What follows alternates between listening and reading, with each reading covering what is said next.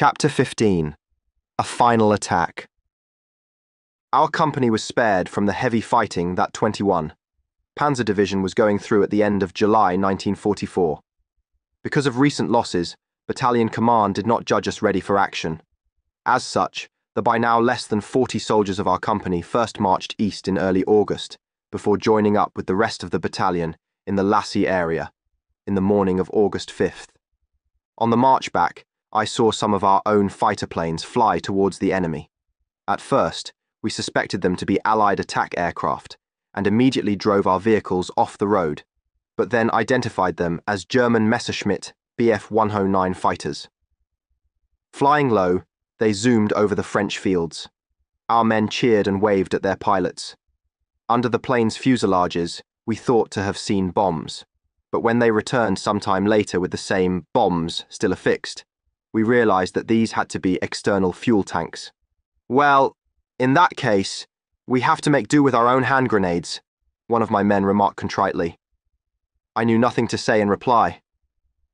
When we arrived at the regiment, we were appalled by the state we found our fellow soldiers in. All of them were at the end of their ropes.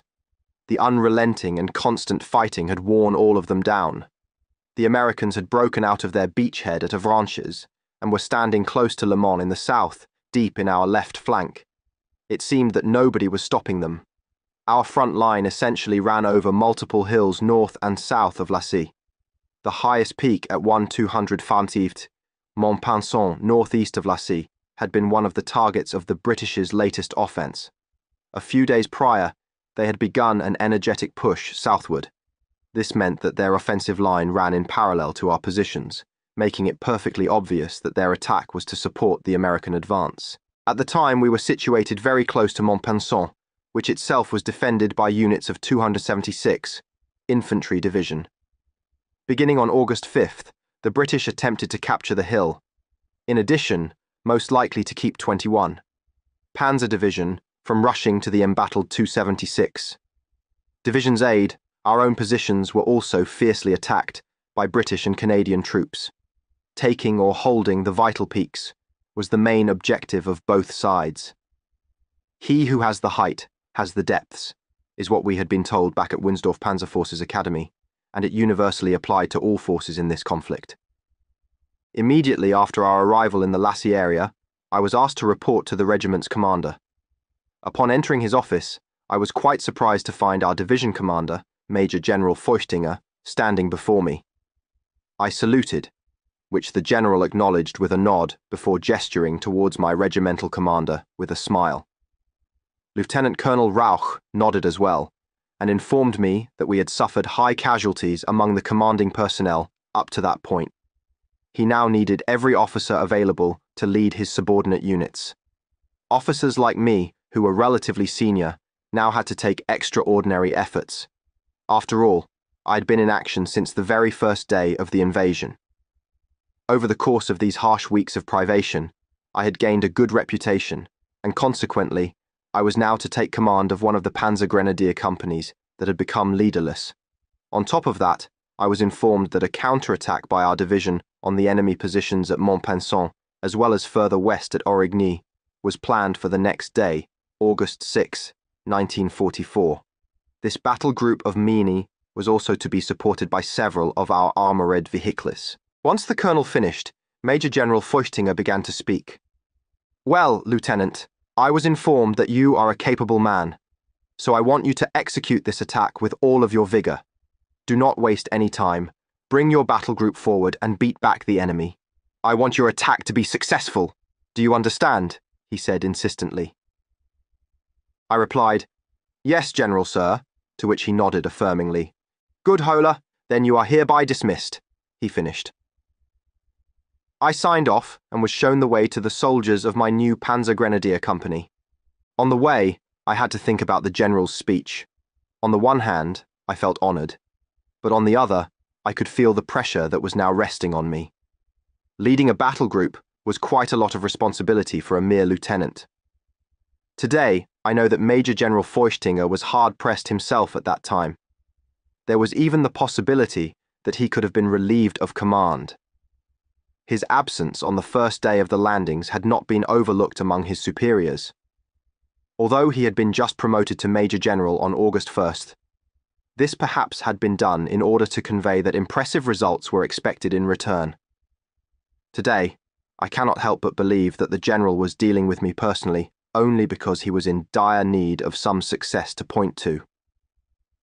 In this, he probably did not care in the slightest who and how many were sent to the slaughter. My Panzer Grenadier Company, in essence, comprised around 60 soldiers, who were all obviously more than battle-weary. When I assembled the company's NCOs to introduce myself and explain next day's mission to them, I could see in their faces how they were anything but enthusiastic about the prospect. Nevertheless, they listened attentively. After all of our lives were at stake. As had been promised, a mixed platoon of Panzer IV and Panzer V, Panther tanks of Panzer Regiment 22, showed up in the evening hours. I briefly conferred with the tank platoon commander, a young sergeant, before lying down with a queasy feeling at midnight to try and get a few hours of sleep. I could not catch any, however. Too many memories of my first assault in Tunisia came to my mind. What will tomorrow bring? I kept asking myself. If things were to go down like in Tunisia, we would have to walk through hell. Back then, I had commanded a platoon of almost 40 men. Now it was a company, but with its 60 soldiers, it was barely larger than my old platoon. Around Otusa in the night, we marched to our staging area, which we arrived at without any incidents. Shortly before our attack was planned to commence, things suddenly came thick and fast. Battle noise emerged ahead of us, and after a few minutes a runner came rushing in. The British had preempted our attack, going on the offense from the west and north towards Montpenson and the surrounding hills. We were now ordered to immediately advance towards the enemy. We went on the march towards Origny. Our staging area was located in an open forest southeast of the town, which ran up a hill slope.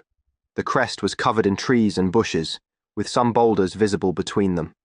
Through the binoculars we spotted soldiers up there breaking branches off the trees. We could not clearly identify them, but since good camouflage had by now become necessary for our survival, we assumed them to be German troops. We passed by Origny without further incidents and eventually ended up west of the hill. I conferred with the tank commander about how we should advance through the terrain ahead. To get a better view, we went up to a nearby road. Suddenly, we heard engine noise ahead. Before we knew it, a German Kübelwagen came around the corner and stopped right next to us, in which sat a sergeant and a corporal who identified themselves as members of one of our infantry divisions. With the engine still running, they explained that they were stragglers looking for their home unit. We in turn explained our mission to them, and before we knew it, they turned around their car and drove off in the direction they had come from. The tank commander and I looked at each other, puzzled, but just as the Kübelwagen had disappeared behind the corner, a British armoured scout car suddenly emerged from it. The green and yellow striped vehicle came to a halt, its engine humming, and turned its turret towards us menacingly. All of this happened so fast that we were completely surprised. The distance to the British Humber scout car was almost 500 f. Before we could even drop into the roadside ditch, it opened fire on us. Its salvo came up short, however, the heavy machine gun bullets hitting the road before our feet. Now, off we go, both of us thought as we jumped into the ditch. But apparently, the British were also unpleasantly surprised to have encountered us, as the scout car's engine revved up and it reversed back out of sight. All this had only taken a few seconds. With our hearts pounding, we retreated, returning to our soldiers panting, but unharmed. I now ordered the grenadiers to march ahead in a widespread line, followed by the tanks which lumbered forward through the terrain with gunning engines. In case of enemy fire, the tanks had orders to immediately suppress any enemy positions identified. The morning mist had vanished, and the sun rose up. Everyone kept searching the sky nervously. The woodland ended. We reached open ground with a small house on the edge. Then I gave the order to halt. I was walking roughly in the center of my battle group, immediately next to a Panzer IV. The tank had already left the woodland and was now covering the slope before it with its cannon. Just as I wanted to raise my hand, I heard the characteristic hum of aircraft engines ahead. Everyone winced, heads quickly turning in all directions. A moment later, we spotted the enemy attack aircraft approaching low over the horizon. Jabos, short for Jag bomber, meaning fighter bombers. A soldier next to me shouted at the top of his voice, "Full cover!" All tried to disappear from the scene. Some of the grenadiers around me ran up to the tank and threw themselves under it. I wanted to join them, but hesitated for a moment and then sprinted towards the house, where I dropped down next to the wall. A shadow passed over me, followed by a howl and an enormous detonation. As if in slow motion, I witnessed a bomb hitting the Panzer A4, tearing it apart in a mighty explosion. In horror, I had to think about its crew and the grenadiers who had taken shelter under the tank. All were now expecting another bombing run, but to our surprise, this had been the only attack by these fighter bombers. For the next couple minutes, they devoted themselves to the area in our rear. As we would later find out, regimental command would come under attack and take a hammering. After we had recovered from the shock, we began advancing again. We left behind the smoking wreckage of the tank, whose turret had been flung several yards away by the force of the blast. The crew of 5 as well as 5 grenadiers were left behind dead. We turned to the right again, succeeding in taking the next hill without any further air attacks. We were met by some small arms fire, but managed to force the British infantry back. From the rear, we then got the order to hold position on the hill until further notice. I made the men prepare for the defense and cover up the tanks in all haste. Now we were safe for the moment. By the end of the day, however, the British had managed to capture Mont-Pinçon east of our position. With that, the enemy had the area's highest peak in their hands, their flank was secured, and their objective met. In other areas, advancing British units had been successfully delayed by efforts of our artillery. In addition to the assault on Mont-Pinçon, the British also tried their luck on the point where our 21 Panzer Division was joined to 326 Infantry Division, this time with suitable artillery preparations. But despite the intense bombardment, our troops managed to repulse all British attacks until the evening, as well as stabilize the old front line north of Lacy again. In the night, however, long, intense enemy artillery fire resumed. Under the flashing lights of exploding shells, we dug deep into the ground and pressed ourselves down in our foxholes. All around us, shells kept ploughing up the landscape. First reports of casualties came in. Luckily, all of them could be treated by the medics for the time being. During the night, I lost contact with the regiment. It became apparent that me and my battle group would not be able to hold this position for much longer. My tanks had withdrawn due to the fierce artillery fire, leaving us alone on the hill. Nobody wanted to run around in the bombardment, and so I resolved to take 2 of my runners and rush back myself, hoping to re-establish communications with the regiment. Again, we ended up in the middle of a British artillery barrage, but by jumping from one ditch into the next like hares, we escaped it just as well. Finally, we found another runner. The man told me that the regiment's latest attack had failed too, after which our right flank had collapsed. Regimental command had then issued a general order to withdraw. I now tried to hurry back to my company with my 2 runners. After a short time, one of my NCOs already crossed our way. He had a shrapnel wound in his upper leg, which was bleeding profusely. I yelled into his ear to go back. He looked at me, his eyes opened wide, gazing at me bewildered, and kept lurching on towards the rear. We left him behind and kept running forward. The artillery fire ceased, and everything went quiet. We stood at the foot of the hill and looked up. Suddenly we heard combat noise and English shouts ahead. The British were already close by and had commenced their assault. Seconds later, the first bullets whizzed by around us. Everyone took cover wherever they could. I ran across a road and jumped into a field. Again I heard voices. I squatted down on the ground, as there were obviously British on the road closing in. My company's positions on the hill must have been overrun already, I thought. I rolled to the side and entered a small depression which, as it turned out to my dismay, harbored a swampy pond. Within a moment, I had sunk into the mud up to my breast. The English-speaking voices grew louder, and so I froze in the exact position I had entered the mire. I could feel the swamp water quickly soaking my clothes. Once the British had apparently passed me by, I immediately tried to free myself from this awkward situation. I managed to roll out of the mire. Exhausted and covered in mud from head to toe, I crawled into a bush. My gun and camera were left behind in the gargling swamp. Over the sound of my pounding heart, I could hear another British scouting party marching past on the road. Once the British had passed by, I started running in the direction of my company. After some time, I found another NCO, who had also been separated from our unit. When he spotted me coming towards him, completely covered in mud, he stopped and looked at me blankly. Only once I told him my name did he recognize me. We first took cover in a ditch. He told me that our company, or rather what was left of it, had retreated on its own after the British assault. We kept on walking and together managed to find our way back to the regiment. The staff there had already thought us to be missing in action. Until evening, some more additional soldiers trickled in. We spent the whole night trying to find our remaining men. In the morning, we finally gave up. I was completely exhausted. I had gone 3 days without sleep, and my little excursion into the mire had almost been the final straw. With my uniform soiled by dry mud, I must have been a terrible sight to behold. When I eventually assembled the remains of my Panzer Grenadier Company in the morning of August 8th, I counted 2 NCOs and 14 other soldiers. No more than 16 men were left, of the almost 60 with whom I had headed out. My company was virtually wiped out. Together with these soldiers, I reported back at the regimental command post to Lieutenant Colonel Rauch. He was surprised to see me again, but immediately offered friendly greetings. He was quite elated, and I quickly saw why.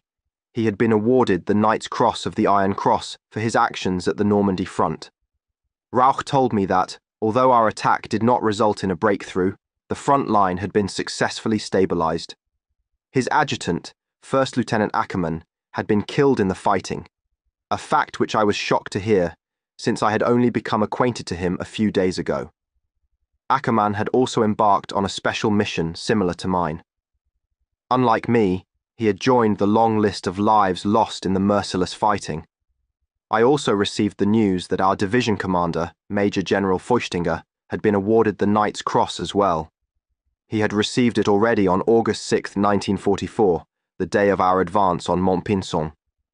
Apparently his division's attack that we carried out had yielded the desired result, even though this successful attack might perhaps not have been the sole reason for Feuchtinger to be awarded his Knight's Cross. As I was now standing before Lieutenant Colonel Rauch completely exhausted, I realized that the cross was apparently awarded not only for one's own personal acts of bravery. This was, however, what National Socialist propaganda always told us the award was for. Of course, I was aware that higher commanders were also awarded the Knight's Cross for their efforts. I have to say, however, that neither Feuchtinger nor Rauch had struck me as energetic military commanders.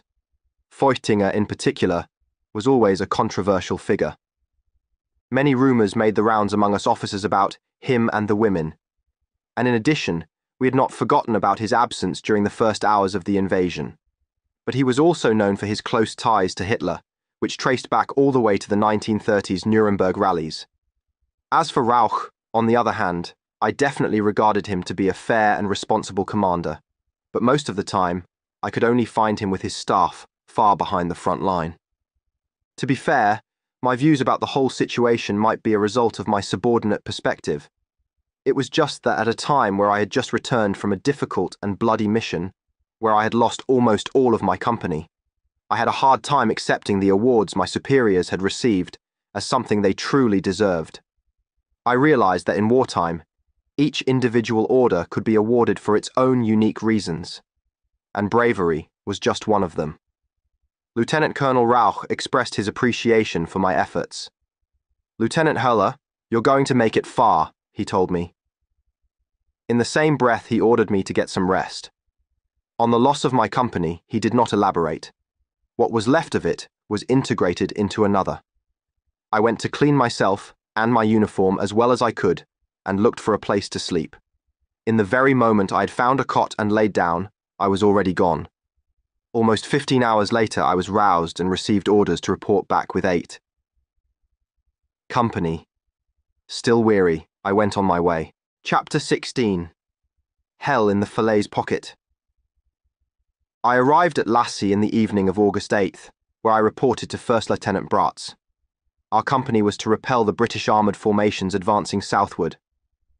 We found good positions in and around the village, and immediately began shelling the previously reconnoitred British positions, which were roughly 2 miles west of Lassie, with our grenade launchers. My 2 self-propelled guns covered the main line of movement westward. They drove into house walls in reverse and nestled into the buildings, thus creating well-concealed defensive positions. Not a very considerate course of action, but in this situation, we had to take any measure necessary to improve our chances of survival. In the early hours, our forward posts had reported advancing tanks, and a moment later, everyone was lying in their dugouts.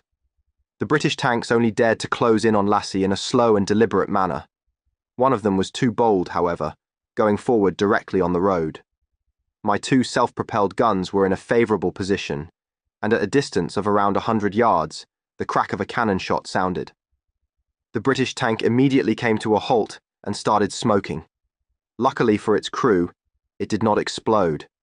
The British managed to bail out and ran away. We watched the fleeing tankers, without opening fire. After our successful kill, we allowed ourselves some time to inspect the enemy tank. While the vehicle itself was unusable, we were happy to find several crates of British provisions inside. A very welcome surprise, which amazed us with its high-quality food. Everyone got a part of this gift, and we delightfully ate up all of it. After this armoured advance, the British settled for repeated artillery strikes and infantry scouting parties for some time. During this, I lost a man from my platoon, who was caught in an artillery strike just as he was out to relieve himself. A piece of shrapnel put an end to his young life. We found him lying in a field with his trousers down. Apart from the lethal shrapnel wound, he had not a single scratch. Our division's mission was now to enable the movement eastward of 5 Panzer armies withdrawing formations. Like a stinger, our unit was the last protruding west into the Allied lines. Over the next couple of days, the British were battering us from 3 sides. Due to repeated artillery bombardments, we had 3 more casualties within a short time. All wounds were serious injuries caused by the shrapnel of explosive shells. These could cause horrible wounds, sever whole limbs with one blow, or even rupture the lungs through their shockwaves. You were lucky to receive only light wounds. During a reconnaissance patrol of our near surroundings by one of our NCOs leading 10 to 12 men, they managed to capture 3 British soldiers from a scouting party. Interrogation did not result in any intelligence which we did not already possess, namely that we were once again in danger of becoming surrounded. It was high time to withdraw eastward. Since we had barely any manpower to spare for guarding our prisoners, we decided to send them back to their comrades after a short interrogation. We gave them a white sheet and told them to march westward along the main road. Visibly puzzled, but understandably relieved, they went away with their arms raised. Soon, enemy pressure on Lassie became too strong.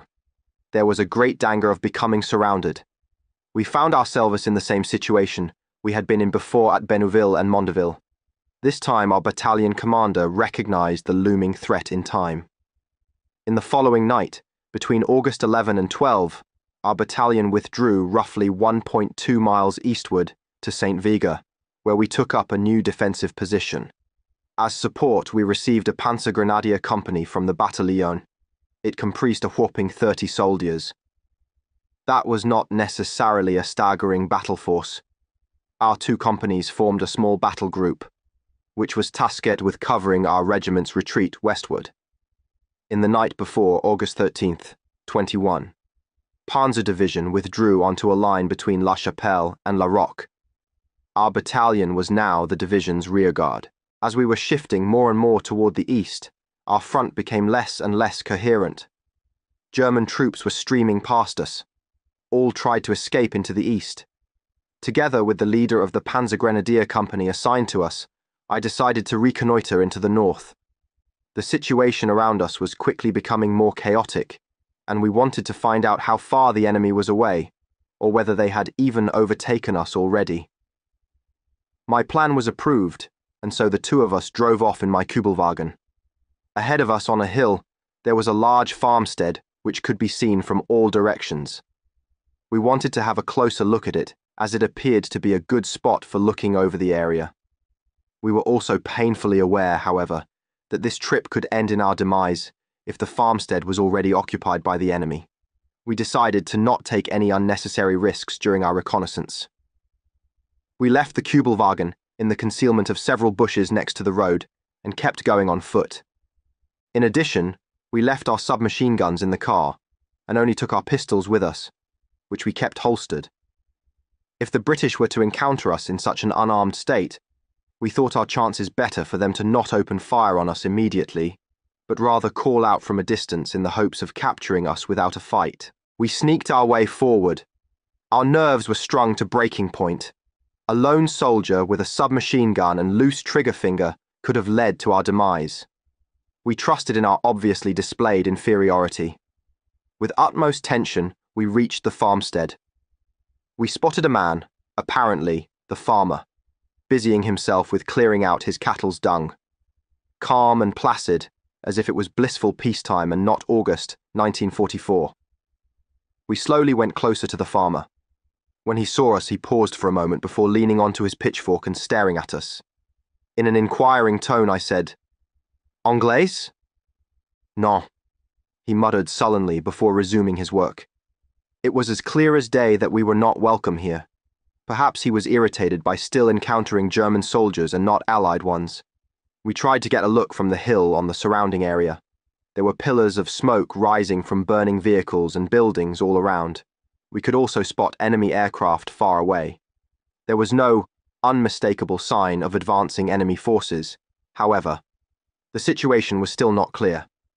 We decided to go back again, as moving forward even further would have been pointless. Back at the battle group, we reported our observations to our superior commanders, but the battalion could not give us any additional information about the situation around us either.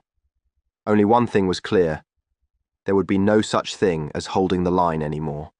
Whenever we caught sight of the Tommies, we would open fire and then withdraw to the next favourable position.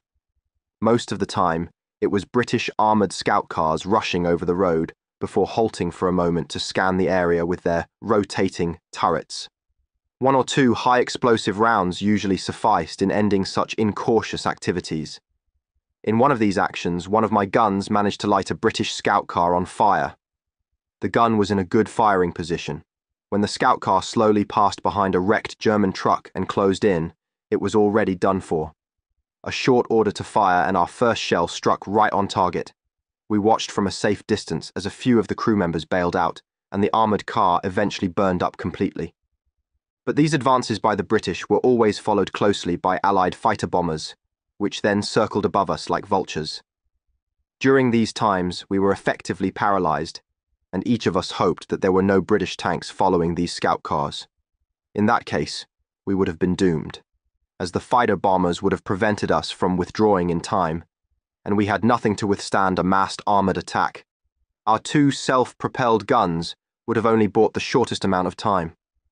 Fortune was still on our side, however, and our small battle group kept up the slow fighting retreat towards the east. Some of the German formations around us were disintegrating completely, and time and again we had stragglers come in and join our ranks. Soldiers from the infantry divisions were most often appearing especially distraught. Some of them just sat down and could not be moved to march on with us. The relentless Allied attacks had brought them to the very end of their tether. There was nothing we could do for them. From August 16th, 1944 onward, it became apparent that there was a pocket forming around us in the Falaise area. Everyone now attempted to escape into the east. The once orderly retreat turned into chaotic flight. The infantry divisions were supplied almost entirely with horse-drawn vehicles, and so we saw a multitude of carts congesting the roads. Between them walked the wounded and demoralised soldiers. Allied fighter-bomber attacks became more intense by the day, and everything around us descended into chaos, destruction and death. As for our own unit, we tried to make our withdrawal with leapfrog manoeuvres. My SPGs took a position and covered the Grenadier Company's movement. Then the latter was covering us, and we withdrew past its position. Then, one night, we lost communications with each other, and our 8th Company was now completely alone again. From August 17 to 18, The situation grew increasingly worse. The enemy kept attacking from Falaise in the direction of Troon. This led to German Panzer divisions standing in the west, becoming huddled into each other more and more. For them, the way east was not at all an easy one. They had to cross the River Orne on their retreat, behind which another obstacle awaited them, namely the River Dives. Masses of men and materiel were building up on and around the bridges.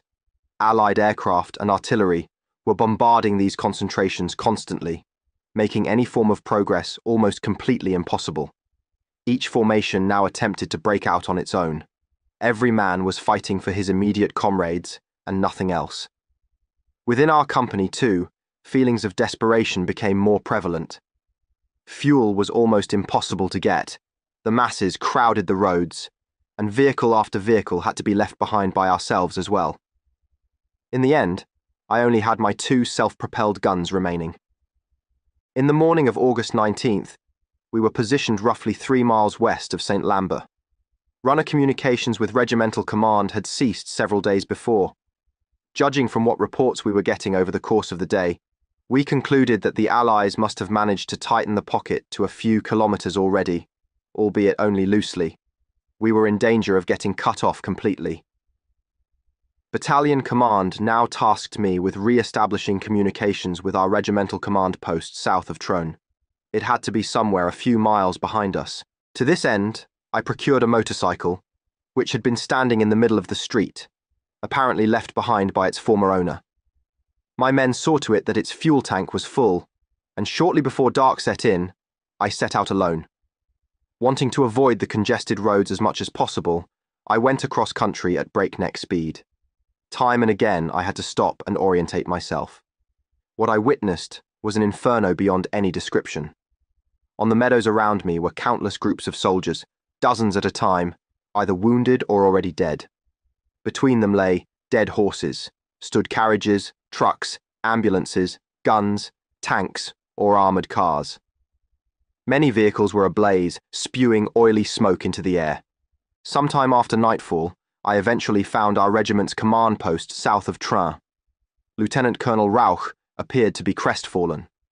An advance by the Canadian 4th Armoured Division from Falaise towards Troon had split our division right in the middle. Our regiment stood south and southwest of the village of Troon and was in danger of being ultimately cut off by the next Canadian push, southwards. The battle groups of 21. Panzer Division now had orders to attempt to break through into the east on their own. Battle Group von Luck, meaning Panzer Grenadier Regiment 125, had commenced its breakout the day before, and Battle Group Opeln had followed that day, August 19th.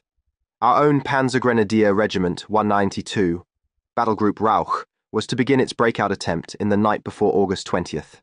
The regimental command post was now hastily readied for the march. When I reported to Rauch and asked for further orders for his 2 battalion, he at first could not believe that I was actually standing before him. "Höller!" he exclaimed. "Where in all the world did you come from?" Rauch explained to me that he had already been informed that our battalion had been wiped out. Apparently one company had been mistaken for our whole battalion. Rauch now wanted to withdraw eastwards with the remains of his regiment as per his orders. He ordered me to drive back to my battalion and relay these orders immediately to Major Lenz. The new rallying point for Panzer Grenadier Regiment 192 was to be St. Lambert. There, the pocket was apparently not closed, and it seemed that breaking through was feasible on the road leading through this village, as well as another road through Chambois, further southeast. It was also obvious to me that now all of our forces wanted to escape along this route. Only the quickest ones would succeed, however. I jumped back on my motorcycle and drove to the battalion. I had trouble coming through. After a few miles, I ran out of gasoline. I kept going on the road on foot for a while. On an empty stretch where the road had a bend, a German Panzer I-4 came towards me at high speed. I saw that it was much too fast and had the presence of mind to leap off the street, landing next to the end of a sewer pipe below it. I hurried into the pipe, and only moments later, the tank's tracks burrowed into the ditch right where I had just entered it. I crawled out of the pipe through its other end and looked at the Panzer lying in the ditch at a tilt. The tank's commander climbed out of the turret hatch before starting to yell and gesture in the direction of the driver, obviously furious about having effectively lost his vehicle.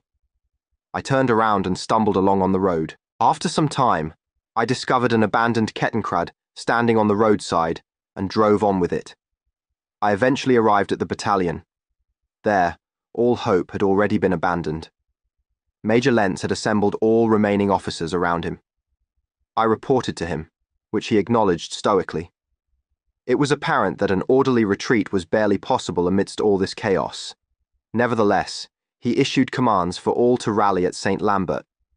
We would attempt to initially break out together. In case any unit would get separated from the rest, however, each company commander was to try reaching St. Lambert with his remaining men on his own.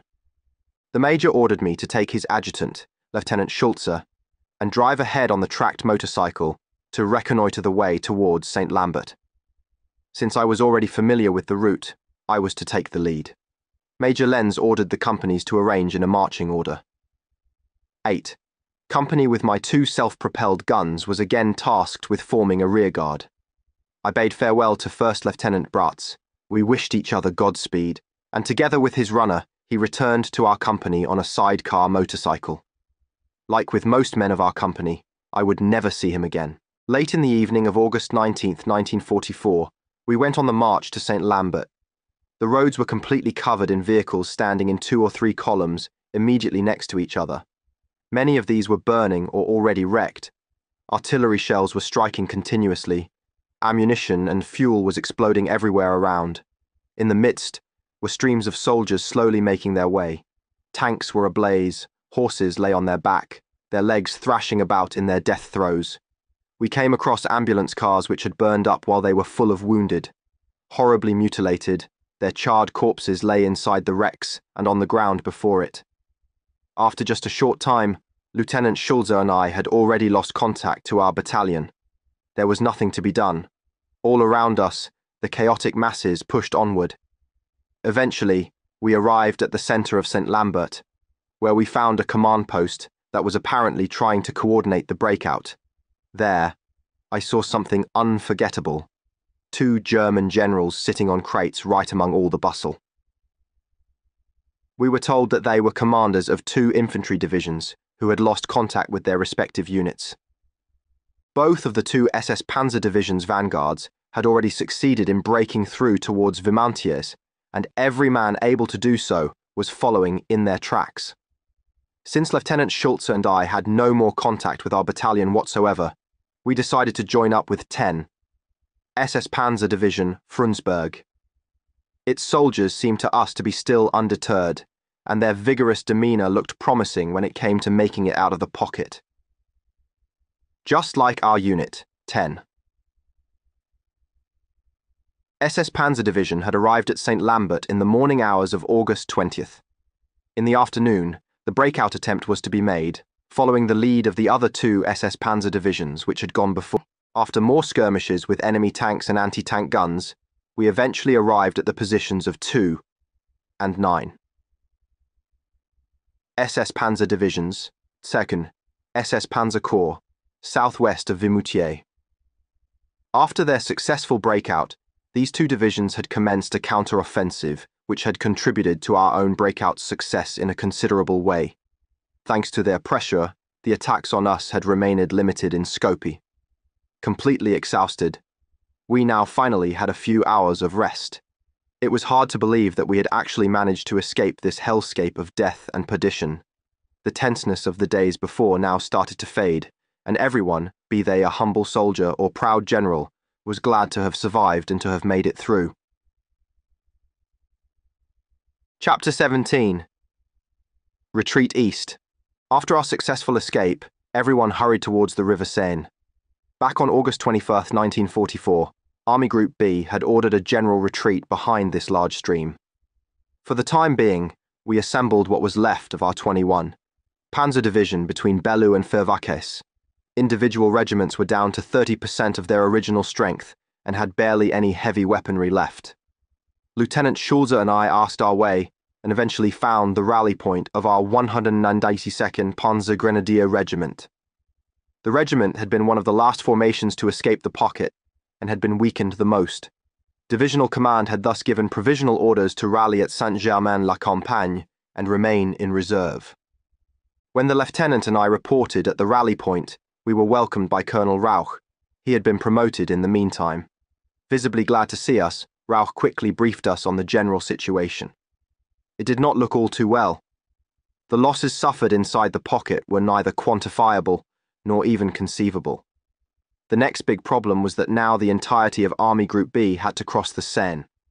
Our regimental staff had been decimated during the fighting retreat. I was the only lieutenant to have been part of the regiment right from the beginning of the Normandy landings. Some of the other subaltern positions had to be replaced up to 7 times. Colonel Rauch made a surprisingly long time for me. After he had dismissed Schulze, he asked me to sit down for a moment. Hola, he commenced his address in his characteristic fatherly tone. I already know you since 1943. I always saw you as a very capable, industrious, and, most of all, courageous officer. So, what would you say if you were to switch from a career as reserve officer to active officer duty? I was staggered. I had not expected that. In the time during and shortly after the breakout, I had gotten the chance to think about many things. We had escaped along with the soldiers of the 10 SS Panzer Division, and I had conversed with them a lot. During these conversations, I would often compare these Waffen-SS soldiers to our regular army men. The fact that our replacements were of lower and lower quality, while at the same time, the ranks of the Waffen-SS seemed to be filled with expertly trained soldiers, gave me pause. The levels of training and motivation within our division were only a shadow of what they had been back in 1941 during the Africa campaign. Back then, all soldiers had been confident and capable fighters, almost without exception. This kind of vigor could not have been eluded. Even in Tunisia, in 1942, everyone had still been full of conviction. Now, in the year 1944, it appeared to me that most of the time, many were only following orders apathetically. I had to admit that this change of mind had not happened within the ranks of the Waffen-SS. During the unfathomably chaotic escape out of the Falaise pocket, soldiers of the Waffen-SS showed a level of mutual support and camaraderie that left me utterly impressed. Deep inside, I even envied them for their proudly displayed will to persevere, their still first-rate discipline and, most of all, their internal solidarity. After all these months of turmoil, it seemed quite enticing.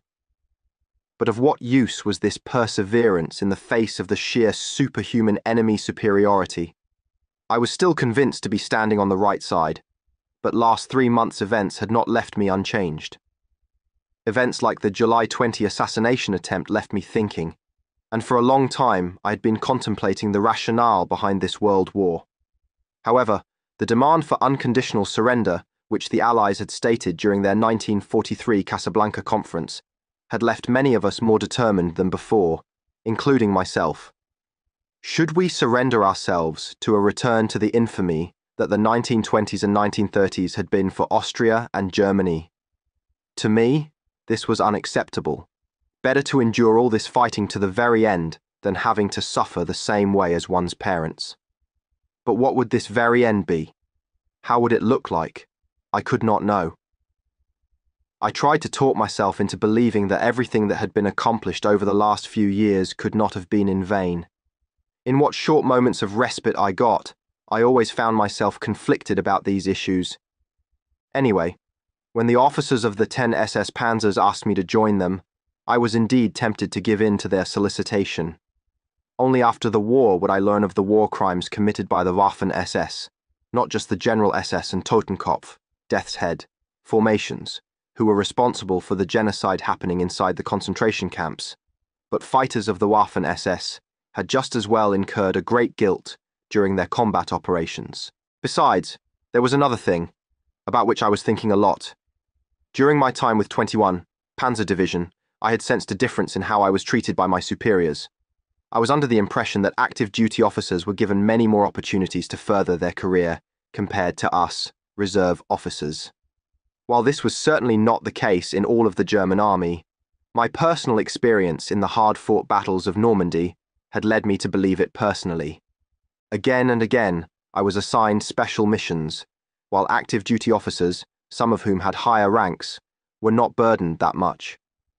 This left me disillusioned and somewhat resentful, and it actually convinced me to return to civilian life as soon as possible, right after the war. As Colonel Rauch was now sitting before me and making this offer, all of these thoughts went through my head. As a matter of fact, his sincere and honest approach had impressed me. And in any case, his offer made me resolve for myself to stay true to my division. I hoped that some of the men under my command had made it out of the Falaise pocket, and I wanted to lead them through the horrors of war as good as I could. I simply owed it to my soldiers. Near the end of our conversation, Colonel Rauch eventually shook his head and ended by saying, "Well, Haller, I understand, but I ask that you don't take too much time to decide this. In any case, I see a future career officer in you. I will in the near future see to it that you will be assigned to my staff. As soon as replacements from home reach us, you will come to me. For the time being, you stay with II Battalion. Right now, I need every good officer, and as far forward as possible at that. I will also push on with your promotion. If everything goes well, you will be First Lieutenant by October 1. Then things will look different again. Also, there's still time after the war to think about your activation." No. He then ordered me to report back with my battalion commander, and with that, I was dismissed. I signed off, leaving the command post without any further comment. Major Lenz had indeed managed to escape with the survivors of our 2 battalion. I found our unit, or rather what was left of it, without much of a problem. The soldiers were housed very close by. I reported back to Lenz, who was already completely occupied with bringing his unit back into a somewhat battle-ready state. He also looked surprised when he saw me enter. I was tasked by him to assemble and make ready for action a reconnaissance platoon, which was to be held as Brevet, meaning zur besonderen Verwendung, for special deployment. Its purpose was to give the battalion the most possible freedom of action and also prevent the few men that were left being lost in an unsuspected attack. Once there were only little forces available, good reconnaissance became increasingly valuable. The major allowed me to choose my men for myself. I just had to make sure we were ready for action. To my great joy, I found one of my self-propelled guns along with its crew. There was much cheering as we greeted each other. I was told that our company had been torn apart in the mayhem of the pocket. The second self-propelled gun had received a direct hit by enemy tank fire and burned up along with its crew. None of them had made it. Other soldiers from my platoon had gone missing in the pocket. With that, this vehicle crew was all that had made it out. A whole 5 soldiers were left of my anti-tank platoon. There was no trace of First Lieutenant Bratz or the other platoons from our 8 company as well. They were assumed to be either dead or captured. Only sometime later did some men of the grenade launcher and anti-air platoons trickle in. They reported that the First Lieutenant had most probably been captured during the breakout attempt along with his runner. The 2 had last been seen reading a sidecar motorcycle. I sincerely hoped he had somehow made it, as he had always been a good superior. Over the last couple of months, we had grown closer through all the hardships we had to share. Upon request to Major Lenz, I received 2 small French Renault personnel carriers, as well as 7 Panzer Grenadier soldiers. Together with my remaining self-propelled gun, my reconnaissance platoon was now complete. Commanding the individual vehicles and their crews were 3 first-rate NCOs. From now on, I wanted to ride along with the self-propelled gun again. After I had assembled my soldiers, I reported ready for action to Major Lenz. In the meantime, the latter had already rebuilt 2 Panzer Grenadier companies from those who had escaped the Falaise pocket, along with newly arrived soldiers. These companies still had very little combat power, however, and our II battalion was barely at a strength of 200 men. In the night before August 23, 1944, we marched further east past Bernay. At the time, the danger of getting overturned by rushing Allied troops was omnipresent, and as such, the River Seine appeared to be the only sensible line of defense. In the morning of August 24th, new orders reached the division. It was to relocate to the Seine, south of the city of Rouen, without any delay. The area there was to be held as long as possible. In addition, Our division was tasked with organizing the orderly crossing over the river of any forces there. Around noon on August 24th, we arrived at Bourterolles, south of Rouen, where parts of our division were again facing the Allies in battle. Their action was to buy as much time as possible for our own troops to cross the Seine. Also, on August 24th, 1944, French and American forces of the First Army reached Paris. The French capital, along with its Seine bridges, fell into the liberators' hands almost undamaged on the next day. The French resistance contributed significantly to this, and as such, German resistance inside the city itself was very limited. In the evening of August 24, we finally reached Rouen and the river Seine. Between here and the sea, there was not a single bridge across the river still intact. All of them had been destroyed by repeated Allied air attacks.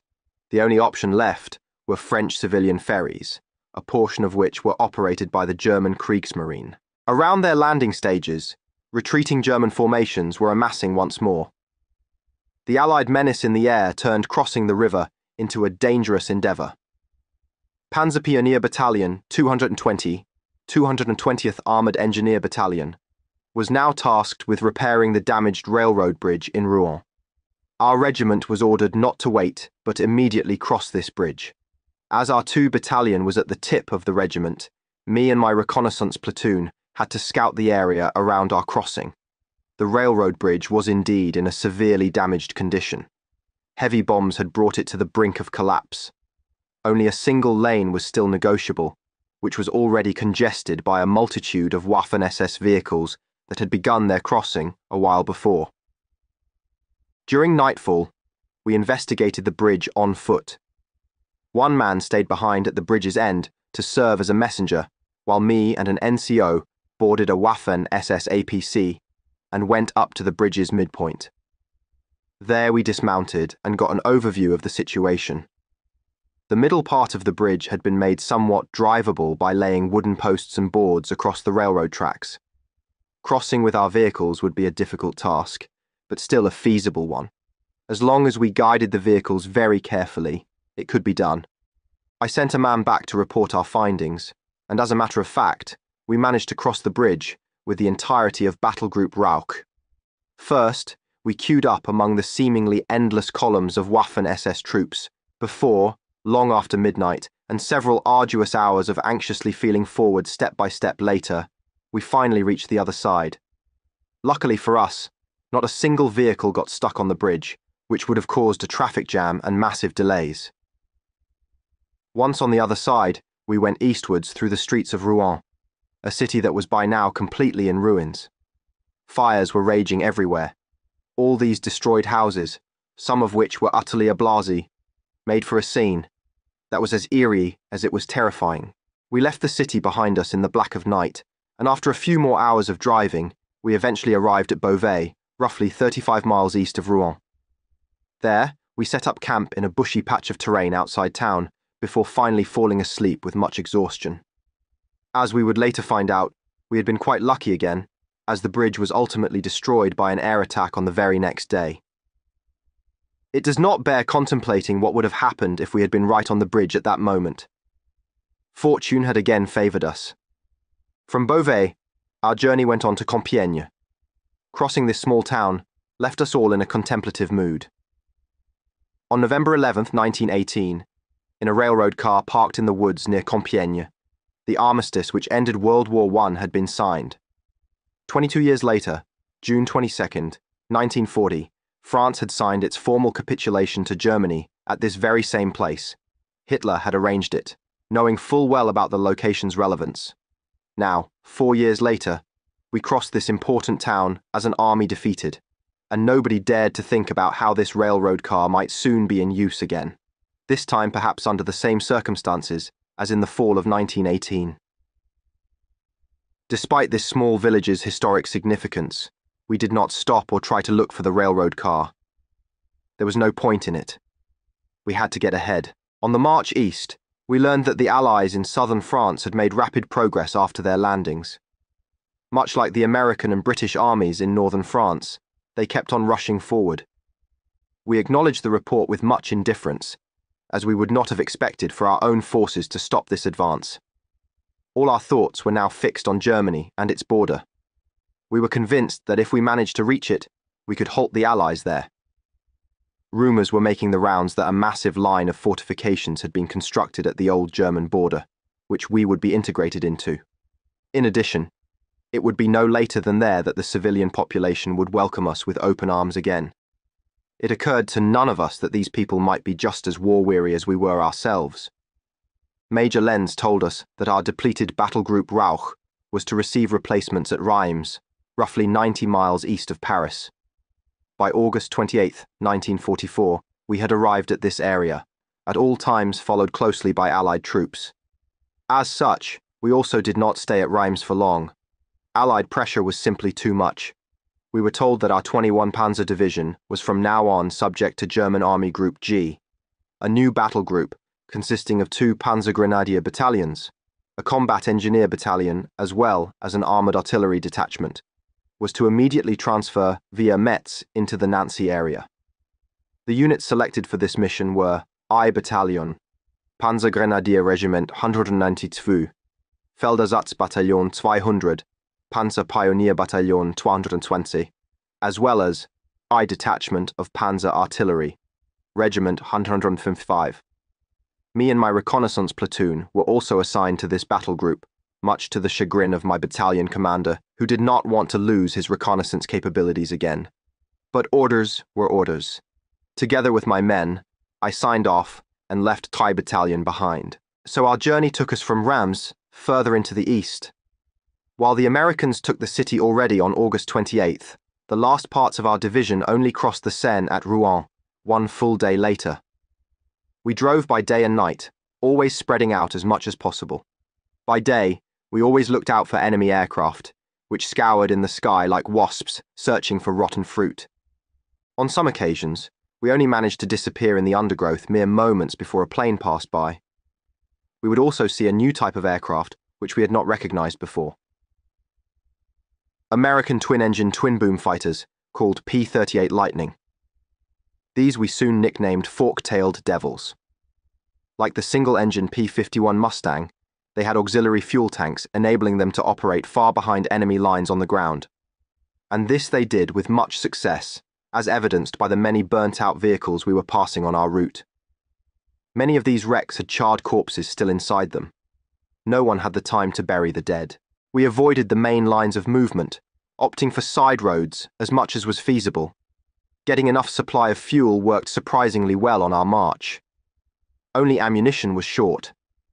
On August 30th, 1944, we passed Verdun and drove further towards Nancy.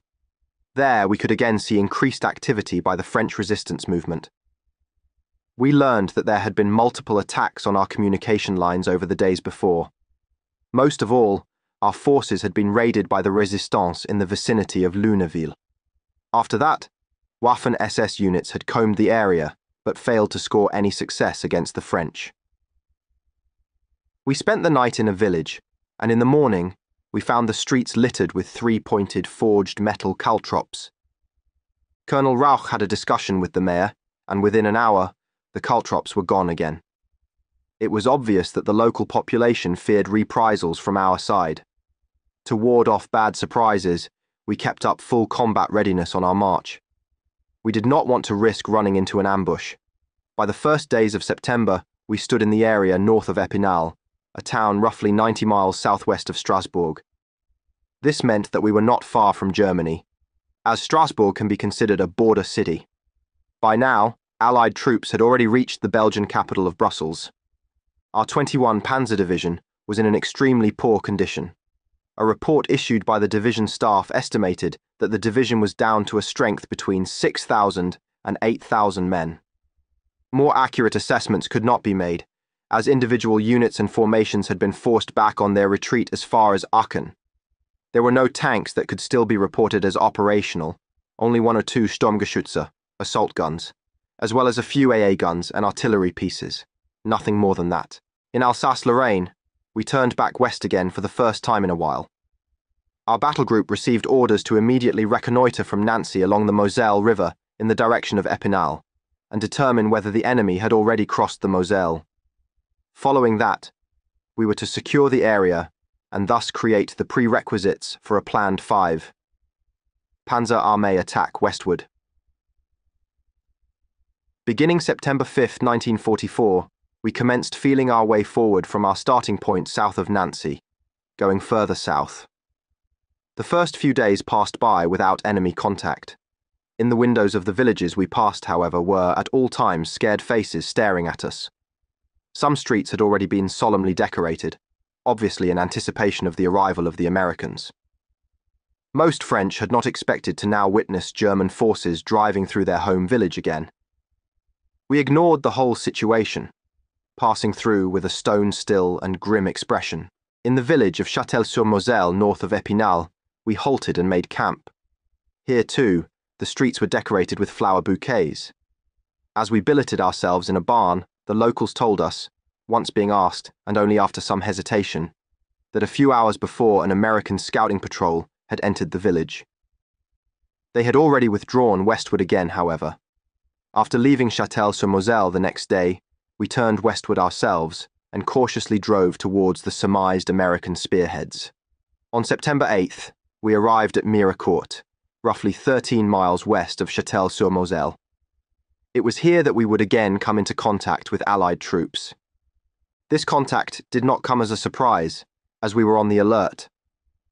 The local civilians' reports about the approaching Americans made us proceed with extraordinary caution. Before entering a new village, we would first observe it from a safe distance. In addition, we always tried to allocate forces to our direct support. This effort would pay off at Mirecourt, as shortly before we would have entered town, we spotted an American M8 Greyhound armored scout car covering a street. Its 37mm main gun, as well as its heavy .50 machine gun, posed a serious threat. As such, this threat had to be neutralized as soon as possible. We slowly drove our self-propelled gun into a favorable shooting position. Everyone's nerves were extremely strained, but still, they all did their part with great zeal. Now we finally had a chance to strike back. In a village house's backyard, we found a good position to engage at around 1,000 feet. The enemy scout car was well camouflaged and covered by a small wall up to the height of its turret ring. Hitting it in such a position would be difficult. The American himself, on the other hand, could not get a bead on us. This we could see by how far his gun was elevated. It was a standoff. I now sent one of my runners to one of my trucks, ordering the latter to roll forward on the road slowly and for all to see. When that truck arrived, prudently, with only the lone driver inside, my plan came to fruition. The Americans at once took our bait, and as the armored scout car slowly went forward to open fire on the truck, I shouted, "Fire!" With a loud bang, our shell left the barrel, striking the armored car at the rear. Smoke emerged. I ordered an explosive shell be loaded and fired at will. The scout car was still able to move under its own power, however, hastily rolling back behind a group of bushes. Our second shot missed. To us it was now as clear as day. Soon we would come under artillery fire or be hunted by fighter bombers. Things we did not want to find ourselves in. As such, I gave the order to withdraw, and we leapfrogged back behind the next ridge. We quickly covered several miles until arriving at Charmes, a town at the Moselle River. Here, too, were decorated streets and people looking at us anxiously. The fact that we had engaged the American vanguard without any casualties made us euphoric. Happily waving at the surprised French, we crossed the town at maximum speed. Once arrived at battalion command, I gave my report, which was acknowledged without any further measures taken. Our side had too few troops available to do anything meaningful. In all likelihood, the Moselle's crossings would soon fall into American hands. Merely part of our 16th Infantry Division were strewn across multiple bases in the area. Between their positions, however, were none of our forces. By September 10, 1944, the Allies pushed their troops forward again. To this end, German Panzer Brigade 112, with its Panzer IV Panther and Panzer IV tanks, were now to conduct a first limited attack into the area west of Épinal. Our battle group was also assigned to this unit for the duration of the attack. Since Colonel Rauch had fallen ill, Colonel von Luck, regimental commander of Panzer Grenadier, Regiment 125, took over command of the now called Battle Group von Luck. It was further reinforced by Entuai Battalion of the 125th Panzer Grenadiers. The planned attack west of Epinal ended in catastrophe. When the Americans and French of 15th Army Corps identified our staging areas west of Dompierre and Epinal, as well as detecting the beginning advance of 112th Brigade's brand new German panzers, they lost no time. On September 13th, they destroyed a total of almost 70 German tanks, with concentrated air attacks and artillery fire. As a result, 112th Panzer Brigade's attack was already over, before it had started at all.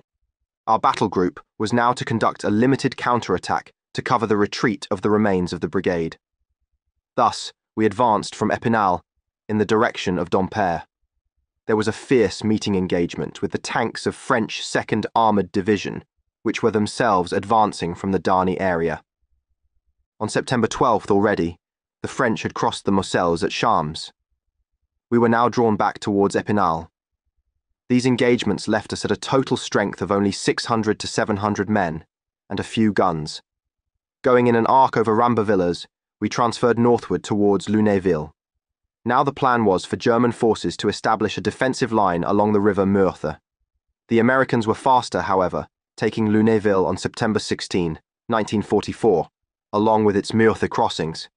This meant another change of plans for the Wehrmacht. After the catastrophic failure of Panzer Brigade 112 west of Epinal, Army Group G ordered another attack. This wish was not to be denied. The conditions for this planned offensive just became more and more difficult, however. Again, consolidated elements of our 21st Panzer Division and Brigade 112, now called Battle Group Feuchtinger, were to advance along with Panzer Brigades 111 and 113, as well as remains of 15th Panzer Grenadier Division, from the Baccarat area in the direction of Lunéville. In the night before September 17, 1944, we readied ourselves for this attack. On the ride to our staging area, I had a rare, exhilarating experience for a change. As we went through a village, a cow suddenly ran on the street right in front of our vehicle. I sat in the first of our 2 Renault trucks, when in the blink of an eye this cow came out from behind a bush, standing right in our vehicle's way. My driver could not brake in time, such that we rammed the animal at full tilt. The poor cow was hurled on top of our hood by the impact, from which it slid down again once we had come to a halt, mooing loudly. Without serious injury, the animal trotted off. We were as startled as we were dumbfounded. I did not want to leave a bad impression. After all, I was quite aware that, especially in rural areas like this, losing a single cow could end in a family having to starve. We were somewhat ahead of the others, so me and the driver spontaneously went to the close by farmstead. I was intent on offering the French farmer my apologies for our accident with the cow. In the stead's yard, there was a little girl staring at us with a start, and a moment later, the farmer himself came running toward us, gesturing loudly. He was obviously fearing for his child, as he knelt down and embraced the girl tightly, scowling at us. He then slowly pushed the child behind his own body. I now attempted to explain to him that we had possibly hurt one of his cows, but to no avail. My French was obviously bad, and after the first few sentences, the farmer apparently believed we had come to appropriate his car. When he opened the barn doors and showed us the car without being asked to, we realized that we could not hope to communicate. We gestured to make him understand that everything was fine, and closing with the words, "Pardon? La vache? Apologies. The cow." We took to our heels. We left behind a more than confused French farmer, who was probably happy to be still in possession of his vehicle, and who almost certainly had no clue what cow these 2 Germans had been talking about. In the morning of September 18th, our attack commenced according to plan, and indeed, we made swift progress until noon. When we crossed through Baccarat in the direction of Lunéville, however, Allied P-38 Lightning fighters spotted us and swooped down on us. Their attack only took seconds to manifest. We had not heard the aircraft on their approach due to the noise of our own engines, and our air observers could not spot them in time. When they turned to face us and closed in, it was already too late. We saw muzzle flashes below the enemy 2 engine craft's cockpits, and a moment later small fountains of dirt were racing towards us. I was still with one of my trucks, whose driver was quick-witted enough to steer the Renault into a small patch of brushwork. We jumped off the vehicle and pressed ourselves into the road ditch. All were now expecting bombs to explode, but none of that happened. The fighters circled us for several more times before flying off again. I gave the order to mount up again and find out whether there had been casualties. After a few minutes, I received a dire report. The chief gunner of my self-propelled gun had fallen victim to one of the enemy fighters' salvos. After spotting the aircraft, the entire crew had reacted correctly, but the sergeant had been just a moment too slow and jumped right into a burst of fire. He had died on the spot. I despondently acknowledged the news and made the men mount up again. Once more, death had come to haunt us, and, like most times, it had come surprisingly and without warning. I secured the right flank with my reconnaissance platoon, and we advanced from Baccarat in a northwestern direction without further incidents. We first crossed the river Meurthe, and by evening we already stood at Zermanenil, south of Lunéville. Here, protected by the village, we halted for the time being. But the pressure exerted by the Americans to our north and the French further west became more and more intense. In the morning of September 19th, 1944, the fortunes of war turned against us. The Allies launched a counterattack. To this end, American units had taken up elevated positions at Lunéville the night before, such that by dawn we found that they had direct sight of our own position. Single American tanks were now firing shell upon shell into the area they could overlook. We were trapped.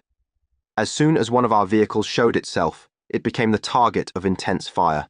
We attempted identifying the enemy tanks and opening fire ourselves.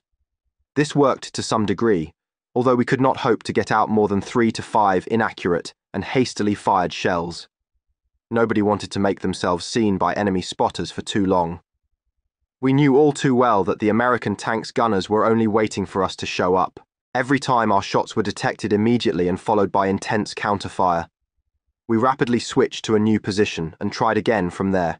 The same result. Over the course of several hours, shells kept striking around us in irregular intervals. We never had the chance to score an exact hit. One Panzer V, Panther tank of Panzer Brigade 112, tried to change position and failed to avoid the area visible to the enemy. When it closed in on a road junction that had come under fire multiple times, each of us expected the tank to be hit directly. All of a sudden, a young Panzer grenadier jumped out of the roadside ditch, stood up in the middle of the road, and put up his arms right in front of the lumbering vehicle. The tank's driver stepped on the brakes, such that the whole vehicle tilted slightly forward from the abrupt deceleration. A second later, the brave infantryman was already gone again, followed immediately by the staggering detonation of an enemy anti-tank projectile right in the middle of the junction. The Panther's commander, realizing the impending danger, slowly backed up into the protection of nearby houses. There was no getting forward here. The entire area was visible to our enemy. Further in the front around Mortagne, Allied pressure became overbearing, and in the evening we eventually received the order to withdraw. To this end, the armoured units of Panzer Brigade 112 diverted into the woods south of Lunéville. Driving from cover to cover, we followed them. During our departure, we had yet another lucky moment. The hours before I had spent with my self-propelled gun, to which we had hooked on a small trailer that we used to stow equipment, but also ammunition. We had procured this trailer only a short time earlier. When we turned around a house corner and crossed the road at full speed, an explosion tore apart our trailer right behind our backs. An enemy shell had missed us just by a fraction of a second and hit the trailer. Apart from the hitch, nothing was left of it. We found that, in light of us all surviving this incident, it was an acceptable loss. Finally, during nightfall, we were able to escape over a meadowland. In the night before September 20th, 1944, we withdrew further back. In the dark of night, we managed to go back across the river Meurthe by a very narrow margin. While wading through the water, we suddenly sank into a deep hole and ended up with the vehicle's hood underwater. In the pitch black, we feared for a moment to sink entirely, but much to our luck, we remained half above the waterline, and only the engine had stalled. we managed to win over the commander of a Panzer tank that was also fording the river. Underwater, we fixed 2 steel cables to our self-propelled gun, and after a single hitch, we were free again. The Panther continued towing us until we entered a nearby forest, where we spent the entire rest of the night getting the engine to run again. Finally, as the sun was about to rise, we did it. The engine started. The Panther tank that had taken us out of that wet mess had been one of only a few of 112th Brigade's Panzers to successfully cross the Meurthe. Apart from them, the brigade had to leave behind almost its entire remaining vehicle inventory. We hastily formed a defensive line along the Meurthe between Lunéville and Baccarat. In essence, this meant that we initially secured possible river crossings. My 2 Renault trucks had also made it across the river, and after repairing our self-propelled gun, we joined the mass of withdrawing units on the way back to Baccarat. Once again, we had suffered losses in battle, and of the almost 700 soldiers of the former battle group Rauch, only half of that number was still capable of fighting. With all that, the counterattack had ultimately failed. The front lines now hardened into a gentle arc from Lunéville over Baccarat to Rambovillas and Epinal. To our benefit, the Americans and French had to first reorganize their forces, and things were somewhat calm for a moment. Before Colonel Rauch had transferred command to Colonel von Luck, there had been one final conversation between us, in which he had also announced that he was to give up command due to illness. Still, he wanted to stay true to his words, and thus told me that after the conclusion of our attack, I was to be assigned adjutant to the commander of his armed battalion, Captain Werner Reitzer. I was to stay with Reitzer until Rauch's return, and a reassignment into the regimental staff envisioned for me. Rauch also let me know he had arranged for me to become an active officer. In case I had any objections against that, I would still be able to change my mind at the end of the war. Since the failed attacks at Epinal and Lunéville were now over, I reported to our battalion, Panzer Grenadier Regiment 192, on September 23rd. My reconnaissance platoon was disbanded and integrated into the battalion. With that, I had no more direct subordinates to command. One last time I talked to my men, wished them all the best, and that they would come home in good health. Taking our farewells really was hard for us all. Too long had we been serving close together. Counting myself, only 5 were still remaining, not more. The rest were either dead, missing, or had been captured. It would only be a matter of time until I would meet such a fate as well.